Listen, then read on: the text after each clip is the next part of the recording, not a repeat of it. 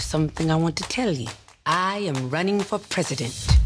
Of the United States? Holy. I'm paving the road for a lot of other people looking like me to get elected. Brooklyn's first black representative. You're about to make history. I love your hair. All right. How old are you now?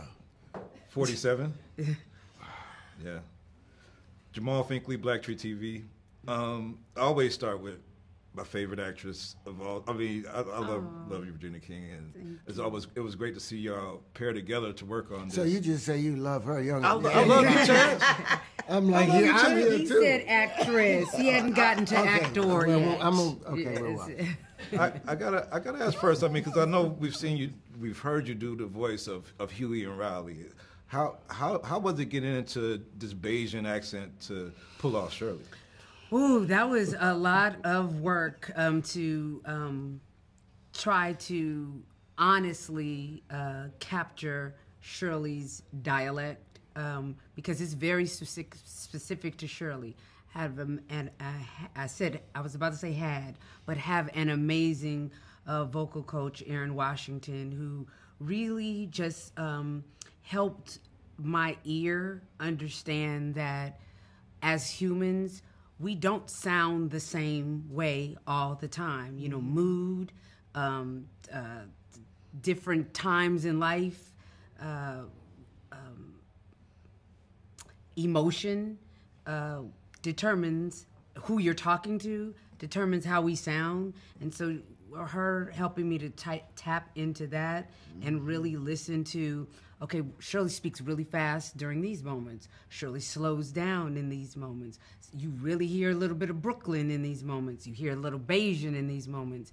And allowing me to give myself the freedom to not, because the last thing I want to do is a impression of Shirley Chisholm. It's kind of where... An impersonation. Yeah, an impersonation, yeah, where Shirley and Regina meet. What's the commonality? And that's what we really worked on.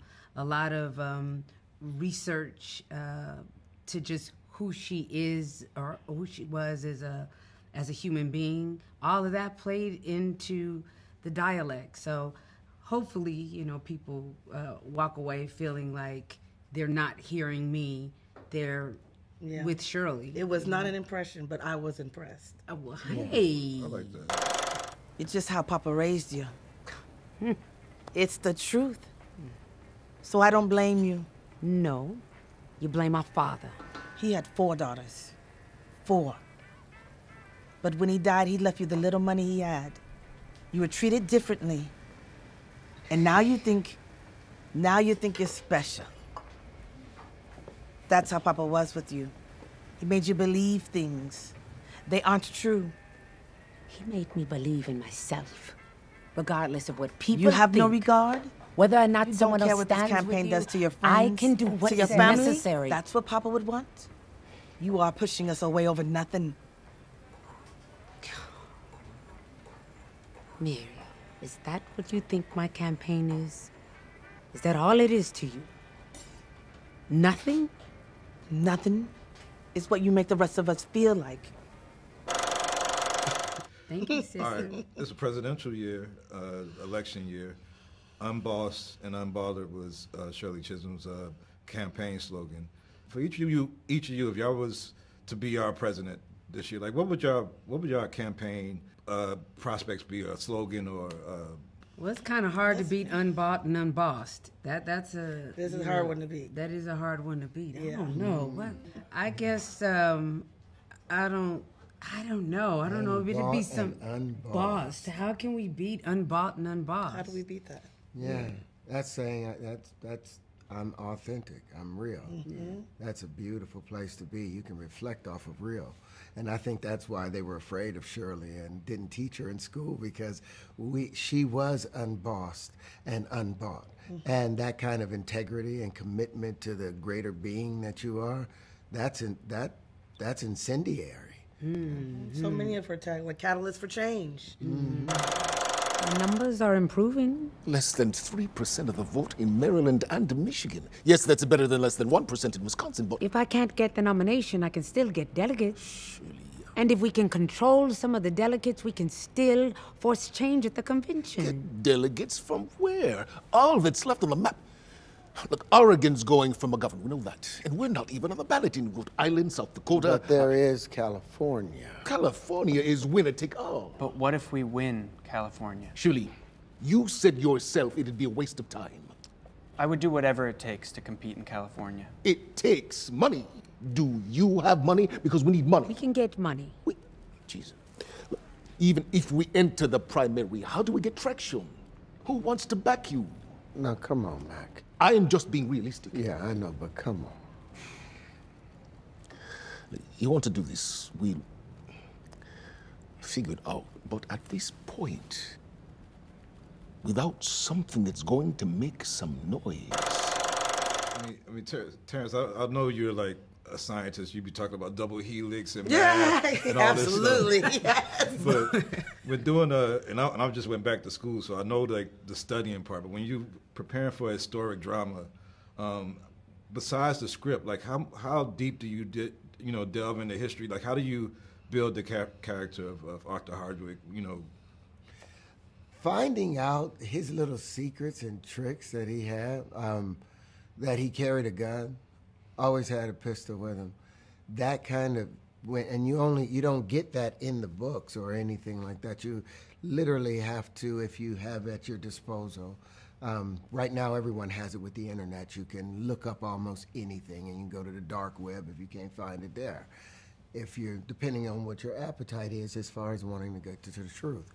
But finding out little other aspects of them that other people might not see, being able to look from a crevice or even from a projected mountaintop that they want. You don't just look at who the character is, look at where they failed and look at what they were trying to accomplish. And then you get a full story, but you're always informed by the lead at the end of the day because there's a million stories to tell, but the lead is going to lay the foundation of where you're going to go. So you have to be there looking and open, and that was perfectly easy with Shirley and Arthur because Arthur, he adored, everything that she did. Every aspect of her. So that was an easy job. I love that you brought up the fact that Arthur, he carried a gun everywhere he went, and I think a lot of people don't realize when they're watching actors that while you don't see that written out or spoken about, it gives you and that's what we do as actors when we're, even if it's not playing a real life person, but you're just building a character. When you decide, okay, this person always, in this case, carried a gun, or this person was from Barbados and lived with her grandparents during these formative years of her life before she came back to Brooklyn. That informs you. That informs so much about how your body moves. Mm-hmm. Shirley was always very erect. Always just and didn't bend. Back didn't bend, but in moments where you needed to see how everything that was happening to her would affect her, to get into those real human moments, it made sense to kind of let your shoulders drop a little bit. Yeah, but it was just your shoulders. Your back never bent. Yeah. And your shoulders would come forward a little bit, and then that breath would come back up. And that's what everybody needs to see, that, hey, you're going to get kicked, you're going to get knocked down. It's how many times you're willing to get up and take that next breath again. Yes. Yeah. Well, great movie. Reina and Regina, y'all produce some more movies together. Put Terrence in them because he's absolutely fantastic, and I learned a lot about this movie. Can't wait till the world gets to see it. Oh, appreciate that. Thank you.